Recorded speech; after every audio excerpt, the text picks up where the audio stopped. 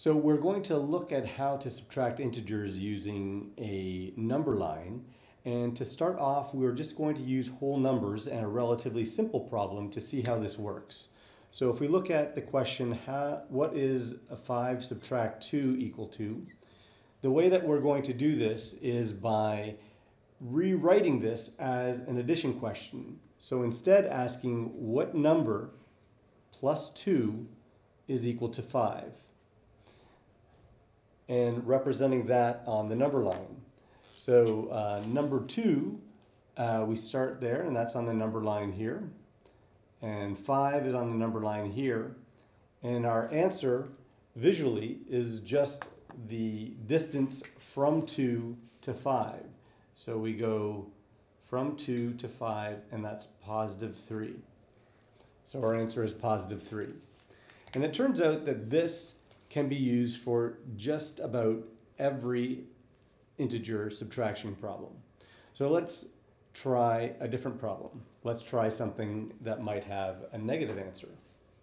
So let's try what is negative 5 subtract 2. And so if we use the same idea, instead we want to write this as an addition problem, and we ask what number plus 2 is equal to negative 5.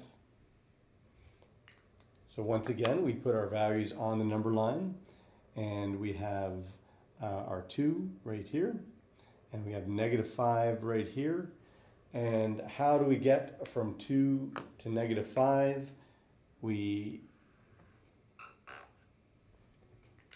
go to the left. As it turns out, we go to the left 7 spots, and so our answer is negative 7.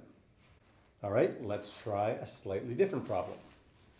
So often students have difficulty conceptualizing the idea of subtracting a negative, and so let's use some of the same values and ask the question, what is positive 5 subtract negative 2?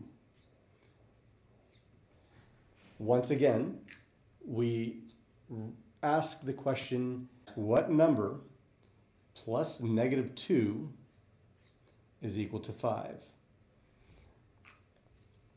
And so once again, we put our numbers on the number line. Here is negative 2. Here is 5. And we draw an arrow from negative 2 to 5 to get our answer.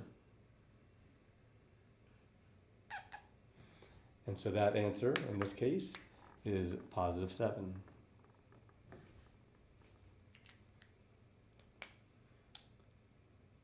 And finally, let's do one of a negative subtract a negative. So finally we ask, what is negative 5 subtract negative 2? And once again, we start by rearranging this as an addition problem and ask, what number plus negative 2 is equal to negative 5? And so we put our negative 2 on the number line, we put our negative 5 on the number line, and we draw an arrow from the negative 2 to the negative 5, and get an answer of negative 3.